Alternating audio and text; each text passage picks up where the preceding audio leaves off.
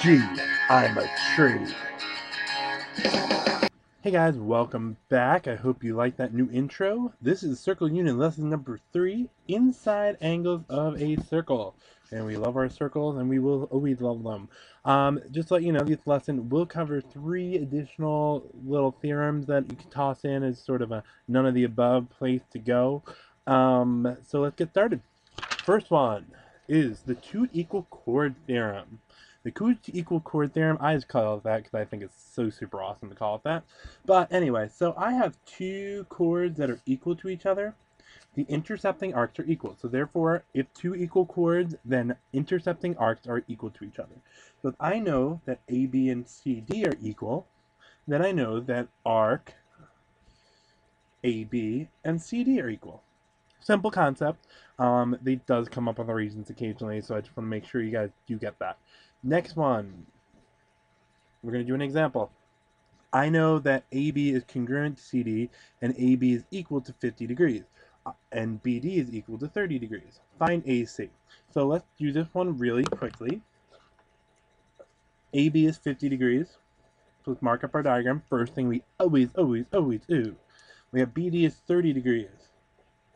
I want to know what AC is. But the key thing is that I know that AB and CD are equal. So the first thing we can do is we know that we have two equal chords, so therefore their arcs are congruent. 50 is going to be congruent to CD, which is also 50 degrees. Now, how many degrees are in a circle? You should know this, know this. 360 degrees. So we're going to take these four arcs and add them together. And I'm going to set it equal to 360 degrees because I have no more arcs left. I know 3 of them, so it must be all the leftover go with x. So we combine like terms. I get x plus 130 degrees equals 360 degrees. I know that x is equal to 230 degrees. A lot for that one. And therefore AC is going to be equal to 230 degrees. Okay? Now, let's take a look at another theorem. Yeah, this one is called parallel chord theorem. This one comes up a little bit more often than the other one, but this theorem basically says if I have two parallel chords, then the arcs that are being intercepted are equal to it. Okay, so in this case, the intercepted arcs are not going to be AB and CD, it's going to be AC and BD, the ones that are opposite each other, going in the same direction as the parallel chords. Let's take a look at an example. I know that AB is parallel to CD. If arc AB is 60 degrees and arc CD is 120 degrees, I want to know what the measure of arc AC is. Okay, and I'm going to put an X there. We don't have any X's involved in the problem, so I can do that. Now, if the key thing with this theorem, the parallel chord theorem, says that if this is X, then BD is going to be X. Okay, now how many degrees are in a circle again? Good, 360 degrees. So we take, oops, I messed that one up. So X plus 60 plus X plus 120 degrees is equal to 360. When you work it all out, you end up getting x is equal to 90 degrees. I'm not going to do the algebra here, but basically as x is representing AC, so AC is going to be 90 degrees. Okay, now let's do one more example with this, and we're going to combine basically the two equal chord theorem as well as the parallel chord theorem. Now, if AB is parallel to CD and AB is congruent to CD, and arc AB is equal to 70 degrees, find AC. So we know these are parallel to each other, and they're also equal to each other. Now, arc AB is 70 degrees. What other arc is going to be 70 degrees? Now, I know these are equal chords, so therefore the arcs are going to be equal. So if this is 70, then CD must be 70. Okay? Now, one thing sort of just take a quick gander. If you know something's equal, just remember, do the little finger thing. Go, they look equal. They're probably equal. So if those are 70, I want to know what AC is, so I'm going to put an X there. If this is X because of the parallel lines, BD is going to be X. So now we add up all the arcs, and I know that they're going to be equal to 360 degrees. Okay?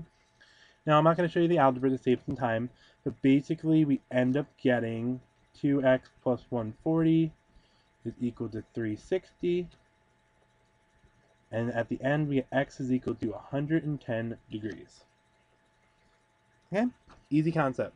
Now, we need to learn one more definition before we can finish up our third theorem before we get to the meat of today's lesson, and that's a tangent.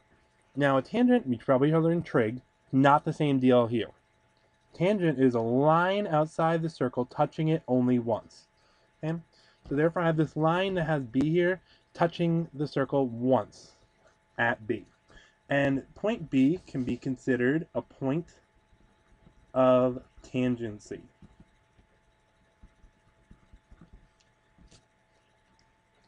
And that's basically the point that the line, the tangent, is touching the circle. Okay. Now, let's take a look at an example or another theorem. The angle involving the chord and tangent, it's very much like an inscribed angle. It's actually the same concept. Remember, the inscribed angle touches the circle, has two chords that meet at the edge of the circle.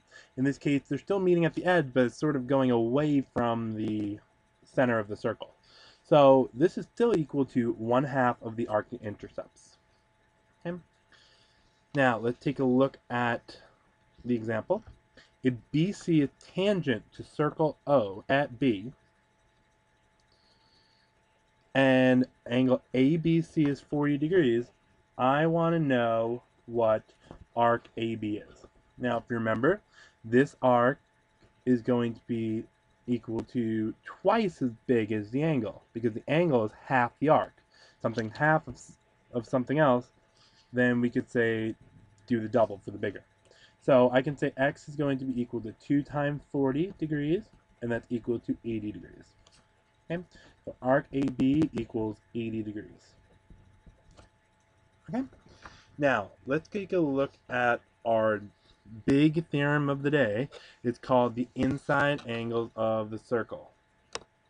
Now, the thing with the inside angles of the circle is that it has to happen when you have two chords that are intersecting each other. And basically the angle that's here, we know these two are equal. You should remember, starts with the V and ends with an L. We got vertical angles, yay! So therefore, these two angles are equal to each other, but those arcs are definitely not equal to each other. So luckily, they came up with a theorem just for you. The angle inside of the circle is equal to the average of the two intercepting arcs. Okay, so we're going to add the two arcs here divided by 2. So in other words, I like to sort of write it like this. We write the angle is equal to the arc plus the arc divided by 2. And these arcs are the two different ones. Okay, let me just highlight that right here. I'm talking about BD and CA. Now, let's take a look at an example. Really simple one. And they seem to ask one of these questions on the Regents exam, so I just want to make sure once again that you know that I do this. The measure of AC is 60 degrees. And the measure of arc BD is 100 degrees. I want to know what x is, and x is the angle in the middle. So we look at these two arcs. I get AC and BD. So we use our formula. The angle is equal to the arc plus the arc divided by 2. And you can replace the angle with x, because that's what it is, and that's going to be equal to 60 plus 100 divided by 2. And in this case, it does not matter which order you go in, because we're adding. I can do 100 plus 60 is the same thing as 60 plus 100. Now, x is going to be equal to 160 degrees divided by 2, and x is equal to 80 degrees. Okay? And now the key thing with this is that they have 60 and 100. You notice 80 is directly in the middle. If you were to get 20 here, you can just smack yourself in the head and go, oh no, I messed up somewhere. So please do that if you do. Now, I'll laugh at you during your test. Anyway, so let's take a look at another example. And this one's a little bit different than the other one, but same concept. So the measure of arc AC is equal to 160 degrees. The measure of angle BED is 98. I want to know what the measure of arc BD is. We have that inside angle again. I have two arcs that are intercepted, so let's use the same formula. Remember, you can use the same formula. So I have the angle is equal to the arc plus the arc divided by 2. Okay?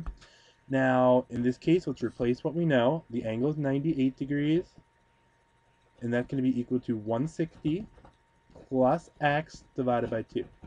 We cross multiply. I get 196 is equal to 160 plus x, and x is equal to 36 degrees.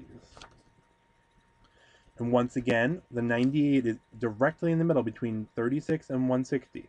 If you had, let's say, 100 here, smack yourself in the head. You got it wrong. And think, oh no, and fix it. Okay? Now, let's take a look. Now, you have some examples that you want to try on your own real quick. So I think you should pause this video and try it. If you want to be lazy, not pause the video, feel free to do so, but let's go over the examples then. Okay, I was waiting for you to pause. Pause your video. You won't pause? Oh, fine. Let's move on. The measure of arc AC is 90 degrees. The measure of arc BD is 110 degrees. I want to find x. So what do we do? So the angle's inside of the circle. So what we can do is your favorite formula. You do angles equal to arc plus arc divided by 2. You plug in what we know, what we're looking for. I know that x is equal to 90 plus 110 divided by 2. And therefore, x is going to be equal to, simplifying it real quick, it'll be 100 degrees. Remember, 100 degrees, this needs to be directly in the middle.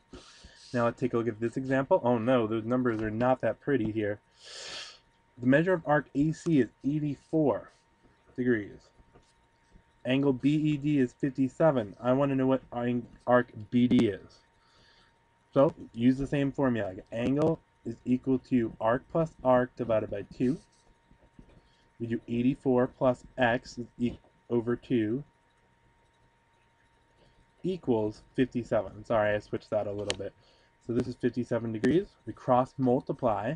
Get 84 plus x is equal to 114 degrees.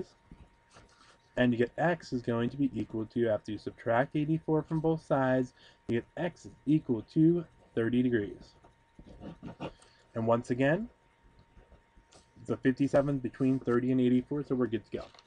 Now, next question actually comes from the Regents exam, so hence the reason I want to make sure we go over it.